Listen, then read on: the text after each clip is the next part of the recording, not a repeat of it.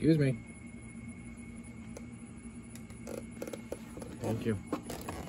Hey, how's everybody doing? Welcome back to the Hot Rod Workshop. Today, we got a little bit of argon left in the tank for the TIG machine. So we're gonna use up the rest of that. We're going to finish weld out the cowl on the roadster pickup, and we're gonna do a little bit of metal finishing around the A-pillar area.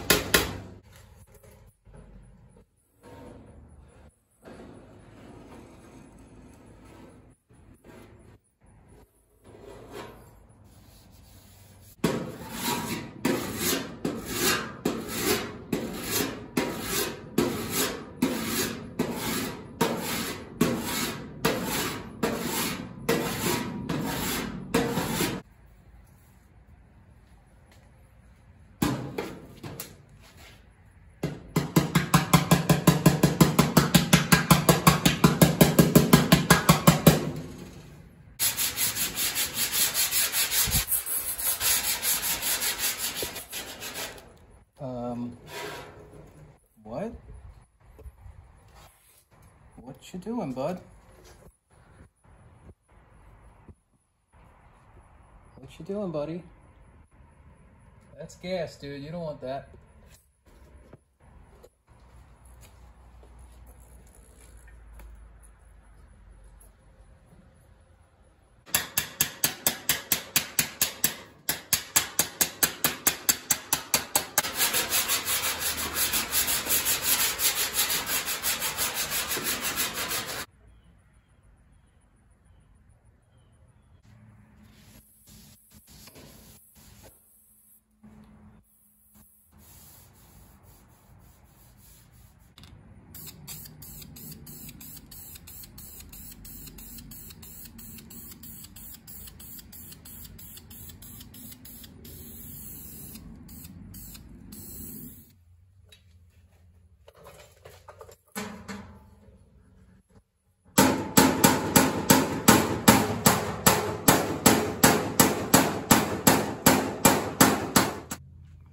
All right, I think we're at a good stopping point.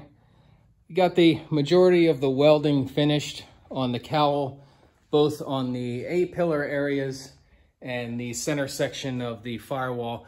The all-burn cowls are much bigger than Model A, so I had to bring this in about 6 inches in order for it to work on the frame rails and kind of make sense with the grill shell and the hood and everything else. So it's making sense. I think the next step is to purchase some steel to finish out the back, much like I did the dash rail scenario up here on the cowl. I want to do a finished area on the top of the back section of the body. I thought about doing a duck tail, much like you would see in like a tea roaster of the time, but it might be a little too exaggerated for this kind of shaped body.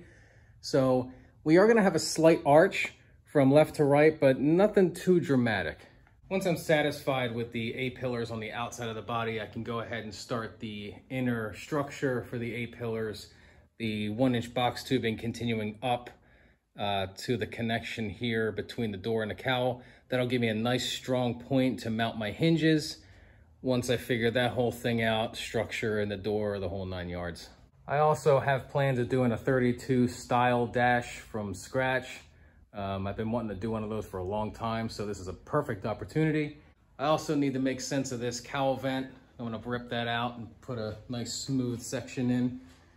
So that'll be a good video in and of itself. So the plan for now is to finish up that back section with a nice finished edge, finish weld everything, metal finish as much as I can, get the whole thing in primer as sooner rather than later, because it is starting to flash rust a bit with the changing of the seasons and everything. The sooner I get it in primer, the better. So once we're at that point, we can go ahead and look into the truck bed, the overall size, how far out I want to go.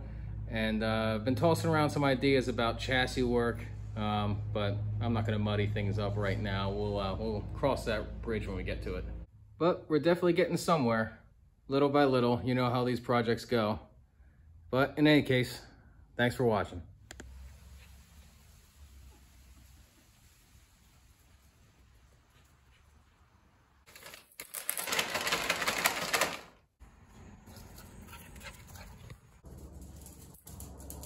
Sit.